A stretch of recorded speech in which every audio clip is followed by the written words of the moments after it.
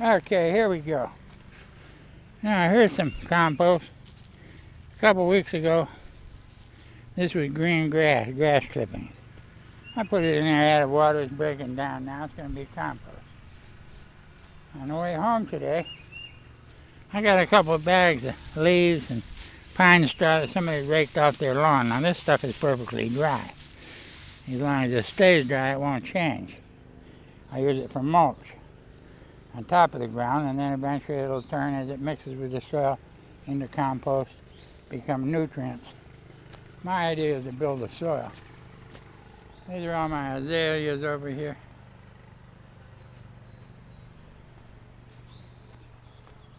Yeah, lawn's growing good back over there.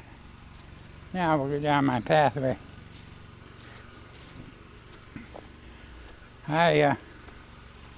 I'm part of the garbage cycle. As I drive around, I see people put stuff into paper bags from Home Depot, and I pick it up. Now this is all leaves and pine straw chopped up.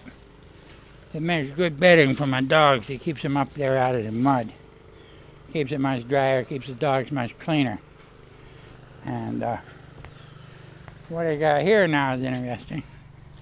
I haven't seen this before, but this was, I picked this up yesterday. This is Bermuda grasses sometime. They mowed it for the first time this year.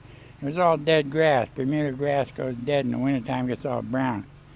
And I thought this would make wonderful mulch.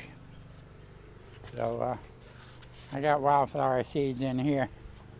This soil is real brown and black. Even the stones I get out of it are black. Real rich soil. But also it's underneath these pine trees, which makes the soil so rich, and it's real acid. So we got to put 40 pounds of lime on here the other day, and then I put in my wildflower seeds, and then I put my mulch over the top, and then I tried to water it, which was a mistake. I should have watered the soil. You're supposed to water the soil and put the mulch on top.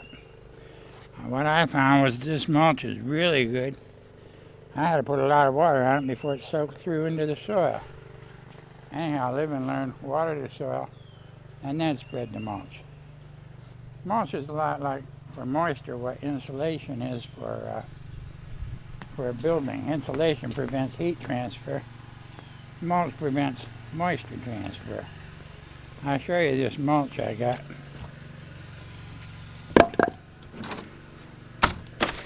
I picked it up yesterday, and now I got a bag.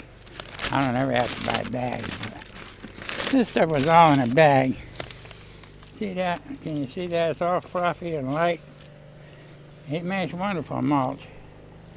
And the thing about it is, it'll break down. It'll certainly hold the water. I laid it out here for my trailways, my pathways around my garden, so we can walk without walking through the mud. It's much better walking on this. Now I got my tomatoes in, and then I got some more leaves. Now this time I soaked my tomato plants overnight in water the way I learned to when I was a kid. Then I watered the soil. See, this soil's been watered. And then we get over here. Watered the soil good after I planted the tomato plants. And then I spread my mulch. Mulch will keep the... If I look over here now, this soil is wet, and this Georgia sun will just suck the water right up out of the soil. Not so over here where I got my compost. Hello? Time to eat? Yeah. Okay, I'm coming. So I got all my tomato plants in, and I got them mulch and insulation. Insulation in a building prevents heat flow. Sometimes you want to do that, sometimes you don't. Mulch prevents moisture flow. Now sometimes you want to prevent both moisture and heat flow. And sometimes you want to enhance moisture flow and heat flow. So what we're talking about here a lot is soil temperature. Soil temperature is a dependent variable. It depends on the interface between the atmosphere and the soil. Snow cover, for example, up north prevents the frost from going too deep. And sometimes up north, when there's lack of snow cover during a real cold winter, the frost will get down underneath the big old tree roots and kill the trees. And likewise, if you cover the soil, you keep the soil dry at the interface between the soil and the atmosphere. If you keep it dry, keep it covered, something like artificial turf, the soil temperature is going to be much different than it would have been if you let the water run through it all winter and cold water run into it and lose heat to the atmosphere. So that's what we're talking about, organic architecture, organic gardening. Got a lot to do with soil temperature. There's a lot to be learned. And for example, my contention is you're in a building, you're supposed to put the insulation between the building and the atmosphere. And you're supposed to make a thermal pathway between the building and the earth. That way, in the summertime, for example, you minimize the amount of energy input from the atmosphere into the building, into the living space of the building. And at that point, you want to take what heat there is inside the building and put it into the soil. Because that's a tremendous heat sink that can soak up a whole lot of heat from summer flooding, the same way a reservoir and a dam can soak up a lot of water from the wet season and store it until it's needed later. These rocks, now we'll get into these later, but these rocks, I gotta clean them up before you see anything.